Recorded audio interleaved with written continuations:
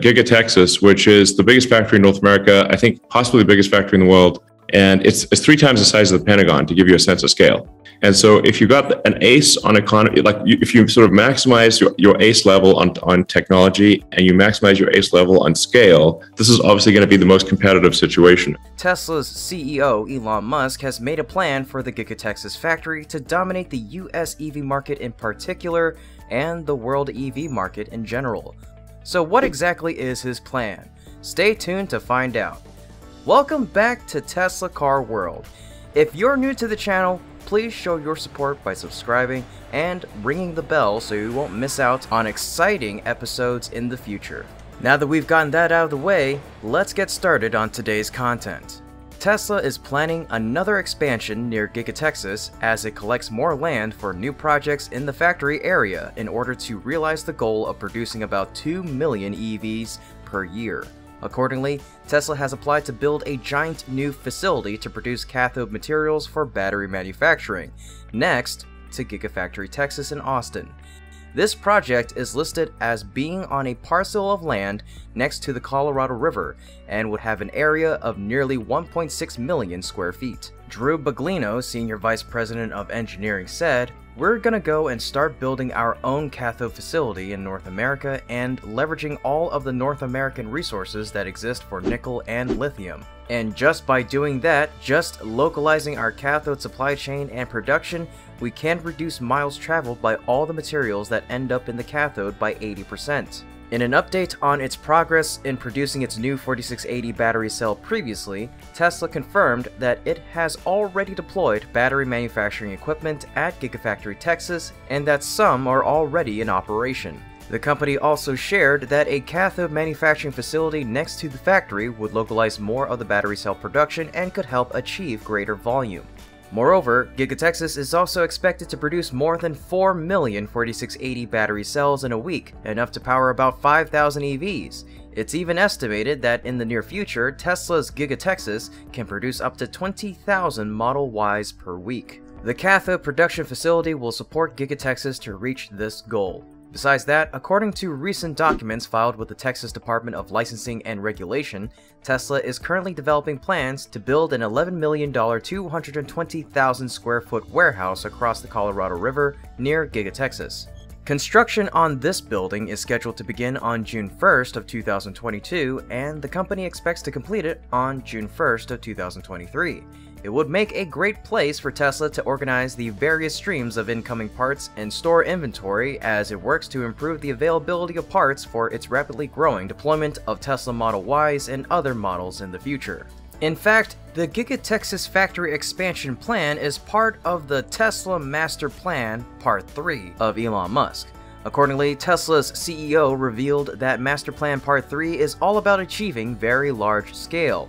In order to shift the entire energy infrastructure and transport infrastructure of Earth, there has to be a very high scale. We have to ask, what is the actual tonnage? If we work backward from, let's say, about 300 terawatts per hour of installed capacity in vehicles and stationary, or battery packs, then how do you achieve that tonnage from a mining and refining standpoint, but also do so in a sustainable way? Also, in this plan, Tesla is devoting all resources to investing in equipment and machinery to produce electric vehicles at Giga Texas, for example, the huge die casting machine, the Gigapress. Now, Giga Texas owns 4 Gigapresses with a maximum operating capacity of 73.1 tons per day per machine. They have a cycle time of around 80 to 90 seconds, which translates to an output rate of 40 to 45 completed castings per hour. IDRA Group is a Tesla supplier that provides the automaker with ultra-large gigapresses. Most recently, this Italian gigapress manufacturer has been teasing an upcoming 9,000-ton giga casting machine for the last couple of weeks. IDRA posted a video of this giant casting machine getting assembled. This video was shared on YouTube. As this video started to drive a discussion momentum within the online Tesla community, Tesla's CEO Elon Musk ended the rumors by confirming that the world's first 9,000-ton gigapress is actually for the Cybertruck body.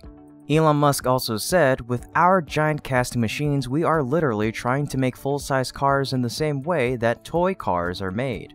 Last year, IDRA Group announced that they had secured the first order for an 8,000-ton gigacasting machine from Tesla, and the company has started working on this project. But the general manager of IDRA Group, Ricardo Ferrario, confirmed in his message at the time that this 8,000-ton version is for the Cybertruck's large underbody castings, not the body of the electric pickup truck itself. On top of that, Tesla is also completing the final stages of the Cybertruck design and preparing for production next year to bombard the electric pickup market. In a recent interview held at Giga Texas, Tesla's CEO Elon Musk shared some details of the process of creating Cybertruck and gave more precise dates for the start of production.